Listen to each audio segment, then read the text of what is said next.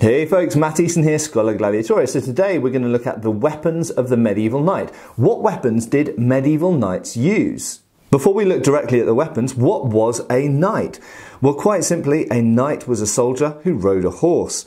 And obviously it has lots of other connotations as well, with chivalry and their position in society. But ultimately, a knight is someone who serves the king or the ruler of the day and who operates principally as cavalry, principally on horseback. We can see this if we look at German. The word Ritter, which means knight, comes from a rider, and if we look at French, for example, chevalier is related to the word for horses, a rider of horses.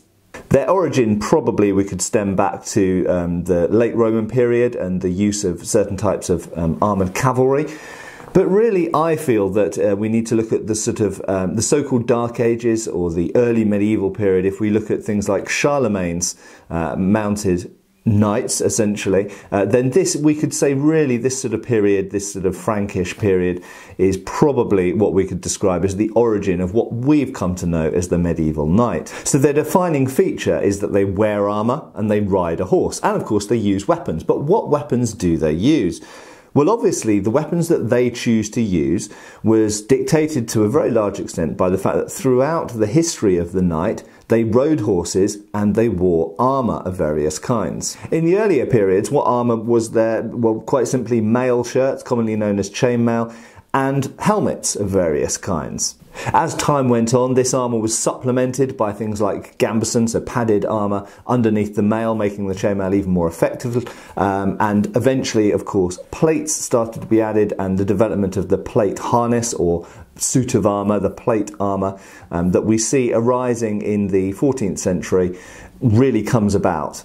What's interesting is the two core weapons of the knight don't really change from the so-called Dark Ages or Charlemagne's time, the time of the Carolingians, right the way through to the end of the knight's existence on the battlefield. And those two weapons are the lance and the sword. Principally a one-handed sword, because that was the most convenient to wear and use from horseback, the other hand using a shield and holding reins usually at the same time. Very occasionally longer handled, longer gripped swords were used, but they were at most what we would call a long sword. They were rarely true two-handed swords, which would be used more on foot, of course. So one-handed swords principally were used throughout this entire period for 1,000 years. And the lance was really the primary weapon, so the sword was the backup to the lance. Why do you need a lance and a sword? Well, you don't necessarily need both. There have been cavalry across history who've sometimes used only a lance and some that have used only a sword. But having both of them gives you a lot of tactical options.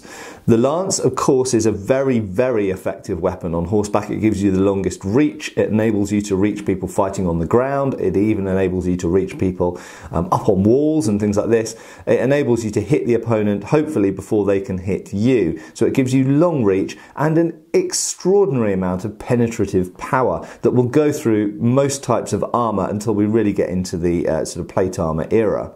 So if the lance is so good, why do you need the sword? Well, quite simply, the lance is very good when you're on the move, on the run. If your horse slowed down and you get into a melee or a close-in fight, then at that situation, a sword is likely to be a far better weapon. Additionally to that, the lance itself can get stuck and can get broken, or can get lost indeed. So having a backup weapon is always a good idea. So throughout the first half, or we could really say throughout the entire period of the knight's existence on the battlefield, the lance and the sword were his two primary weapons. However, there were other weapons as well. Now, what were they and why did they come about? Another incredibly important weapon of the medieval knight was the dagger. Yet surprisingly, the dagger, which seems like a common backup or utilitarian item in its origin, actually only really became a regular part of knightly equipment in around the 12th century. And by the 13th century, we start to see daggers worn at the side of knights, or people who we might call knights, relatively often, and being used by them in medieval art. Now, why might this have been the case? Well, I think it's probably part of the equation that armour played a part, and that overcoming armour in very close combat, in essentially wrestling, the dagger became an increasingly important item. And we see this definitely the case as we get into the 14th century with the growing amount of plate armour being around. Often the only way that a knight could overcome his opponent in close combat was actually to close and grapple and use a dagger to get into the gaps between the armour. These daggers came in many forms, from basillards to so-called bollock daggers through to rondel daggers, which you could say were the most specialised knightly armoured fighting dagger. And these were commonly seen worn on the side of the knight's belt, in balancing up or kind of paralleled with the sword. And so really this three-weapon system of the lance, the sword and the dagger became the standard knightly equipment for quite some time, until really the end of the knightly period. I want to just briefly mention the shield, of course. Many of you will be thinking, why hasn't he mentioned the shield yet? Well, quite simply, yes, the shield was absolutely important for most of the period of the knight's existence. If you're using either a lance or a one-handed sword, then of course having a shield, in the other hand, is incredibly important against missile weapons, so arrows and slings, things like this. But additionally also very, very useful in defending yourself while you're attacking with the weapon. Shields did, shall we say, fall out of favour somewhat or slightly as plate armour became good enough that it wasn't always necessary to carry a shield, but they never truly disappeared, and we do see shields in use throughout the period of the knight's existence. The weapon that I'm going to mention, which might surprise some people, and this is going chronologically, is that actually if we look at Charlemagne's cavalry, there was one thing that they were often armed with, which a lot of people don't necessarily realise that Carolingian or Charlemagne period cavalry were armed with, and that was bows. And the bow is a weapon that is not often associated with knights, and you could argue it's not a knightly weapon. But nevertheless, Charlemagne found that it was of tactical use to equip his cavalry, who we could say in many ways were the earliest knights in Europe, with bows against certain opponents. If they were coming up against Moors, or if they're coming up against Avars, then they did find that for the knights to have the ability to either shoot back against opponents that were shooting at them, or indeed to deploy as archers against fortifications or ships, for example, then this gave them another tactical option. So indeed, the bow, in some ways, was one of the earliest additional weapons that was given to a group of people who we could term as knights. The next weapons that we really see in the hands of knights, or people that we could call knights, are maces and axes. Now, maces and axes obviously have their origin way, way back in time. Axes have been around since the Stone Age, and you could say maces have as well, actually, probably even before that, made of wood.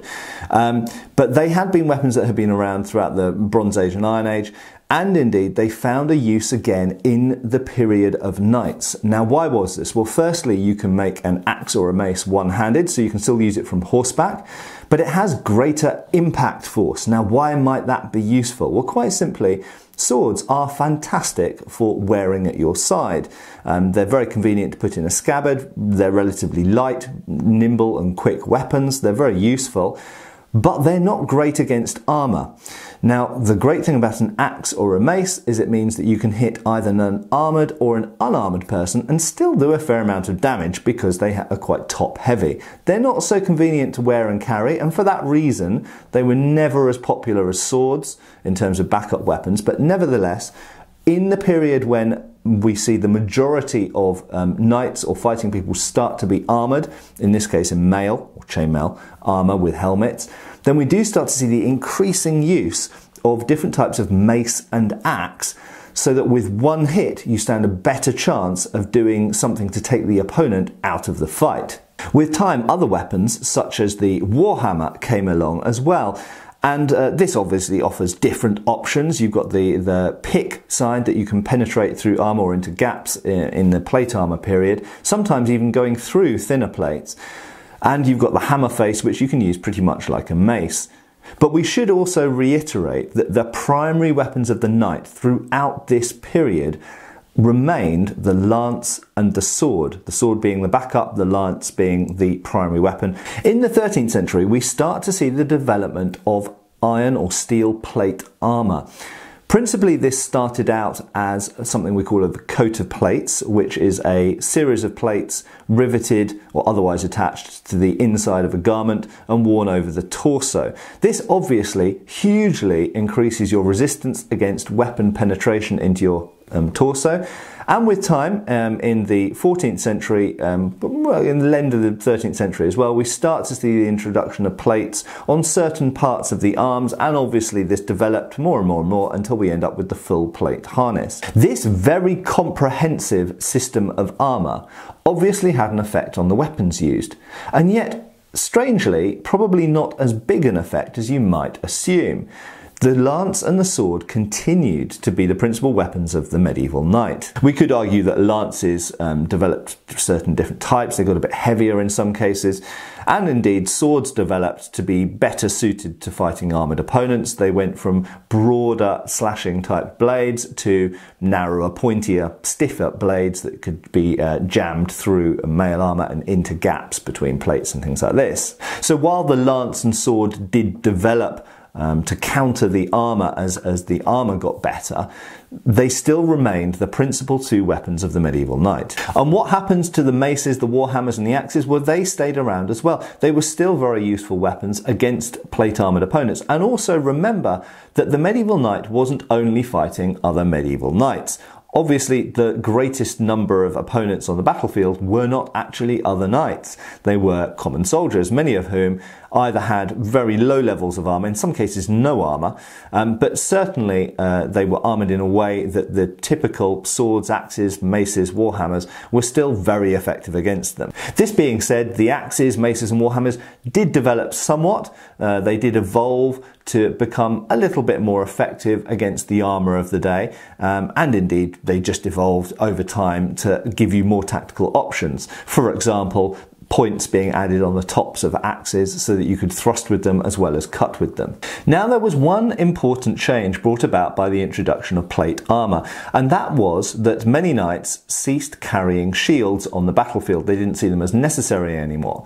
Now having a left arm, a left hand free, meant that they started to increasingly use two-handed weapons when fighting on foot. And what we start to see, probably really in the 14th century, is a divergence between the weapons that a knight would carry mounted compared to what they would carry when fighting on foot. And indeed, some countries, most famously the English, often deployed their knights or men-at-arms, because not all of them were knighted, they often deployed these knights on foot to fight on foot alongside people like the archers, which meant that they started adopting more specialised foot fighting weapons. So what weapons did the knight fighting on foot in the 14th and 15th century adopt instead of the lance? Well, actually, ironically, one of the most popular weapons was the lance, used as a spear.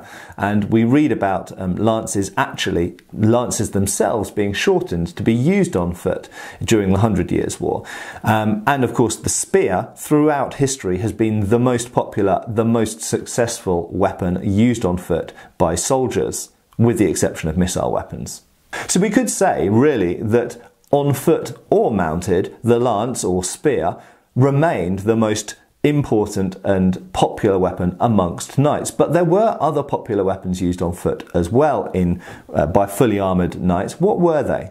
Well, probably the two most important weapons to mention are the two-handed sword and the poleaxe. Various types of longsword, so in other words, swords which were better suited to holding in two hands, but they weren't enormous. You could still wear them on your side, so they could still be a backup weapon. You could still use them from horseback, and they were more convenient to wear around and to carry than a true two-handed sword. These types of longswords certainly became more and more popular after about 1360, and this almost certainly is connected to the rise of plate armour and the general abandonment of shields by a lot of knights, if not all of them.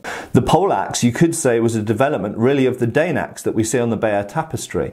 And fighting on foot, a long-handled axe offers a lot of advantages. It gives you the reach of something approaching a short spear, but it gives you an enormous amount of cleaving power as well. And what we see as we go through the centuries, through the 12th, 13th, 14th century, is that various elements were added to these axes other than beyond the simple Dane axe. So one of the first things to be added was a spike or hammer to the rear, and then we see a spike on the top. And finally, the poleaxe developed into a very specialised knightly foot combat weapon.